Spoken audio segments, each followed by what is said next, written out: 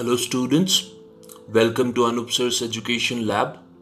In this video today, we will understand subject, predicate and object in a sentence of English grammar. So, without further delay, let us jump to the topic. Let us try to understand subject first. So students, what is a subject?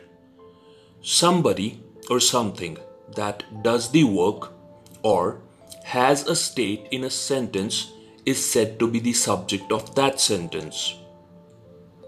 Now, let us have a look at few examples.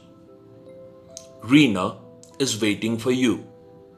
This sentence tells us what Reena is doing. She is doing the action of waiting. So, here, Reena becomes the subject because she is doing an action. Tina is a good girl.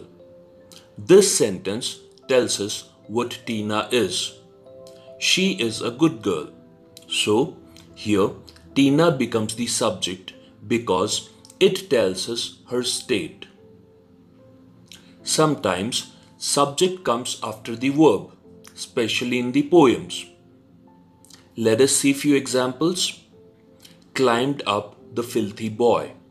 Here, the filthy boy is the subject of the sentence because he is doing an action. In this sentence, subject comes after the verb climbed. Jumped down the cat into the well. Here, the cat is the subject of the sentence as it is doing the action. In this sentence too, the subject comes after the verb jumped. Now, let us try to understand predicate.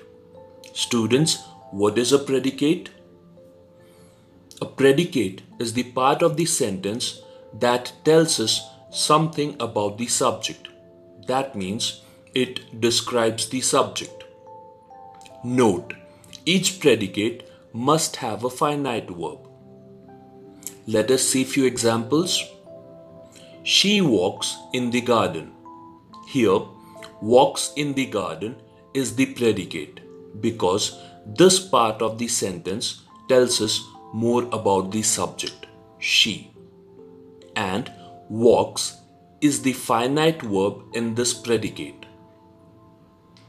I can live without food till 2 o'clock.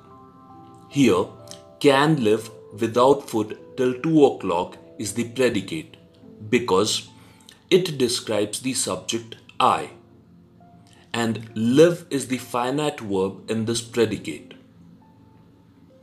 Now, let us try to understand the object. Students, what is an object? Object of a sentence is something that receives the effect of an action in that sentence. That means when a subject does an action, an object receives the effect of that action. Let us see few examples.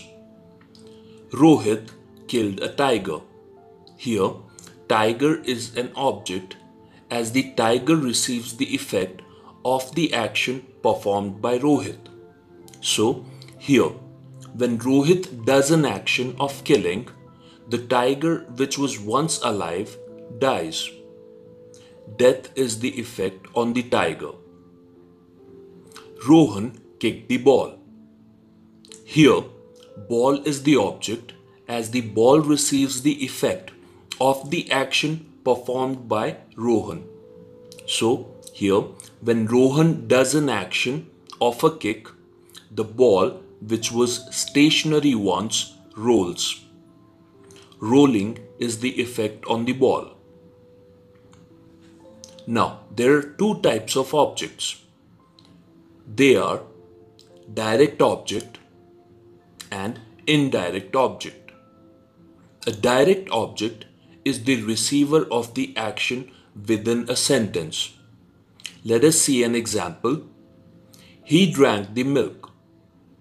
Here, milk is the direct object. But be careful to distinguish between a direct object and an object complement. Let us take an example of object complement. They named their daughter Natasha.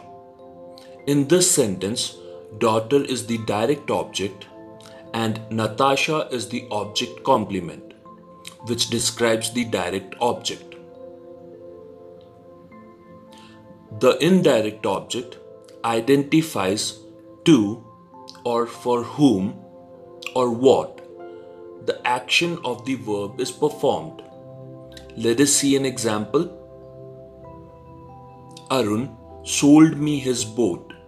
Here, me is indirect object, whereas his boat is direct object.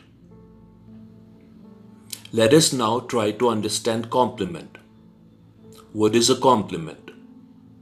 A complement is one or more elements required by the subject or verb to complete the meaning of the sentence.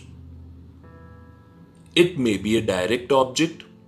Example, he gave a gift. It may be an indirect object. Example, he gave me a gift. Or a predicative complement. He is good.